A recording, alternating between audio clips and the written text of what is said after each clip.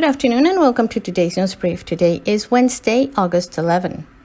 The Secretary of Health for the state of Bajacaliforniasur said during today's press conference of the Health Safety Committee that the number of active cases in the municipality of Los Cabos continues to drop, as well as the number of active cases in the municipality of La Paz. Both municipalities showed a drop of 55% and 33% each. For this reason, Dr. Victor George Flores confirmed that as of tomorrow, both municipalities will remain at alert level 4, while Loreto, Comondú, and Mulegé will remain at level 5 of the health alert system. The head of epidemiology confirmed that the numbers of the third wave of COVID-19 cases is decreasing, as well as the number of fatalities that went from 66 to 17 this past week.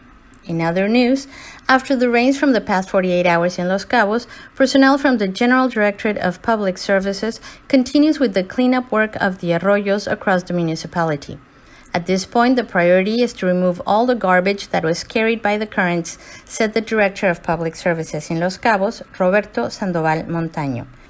And he added that the first actions that Public Services of Los Cabos take after heavy rains affect the municipality is to verify the conditions of the roads and start with the necessary repairs. Then, they begin the cleanup of the arroyos that ran during the storm.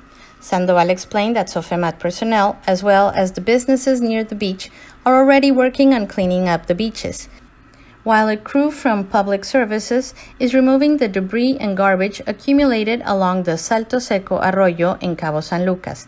And he pointed out that most of the garbage that was dragged by the currents is mainly plastic bottles and polyester boxes that are used in construction. Sandoval Montaño remarked that on this occasion, the garbage didn't include as many large items as in the past because from October 2018 to date, more than 2,000 tons of heavy materials have been removed from the dry arroyos. That's all that I have for you today. Have a great evening, and remember to tune in on Sunday at 6 p.m. for another edition of Cabomilnews and Community Update with Corey Riggs and Claudia Velo.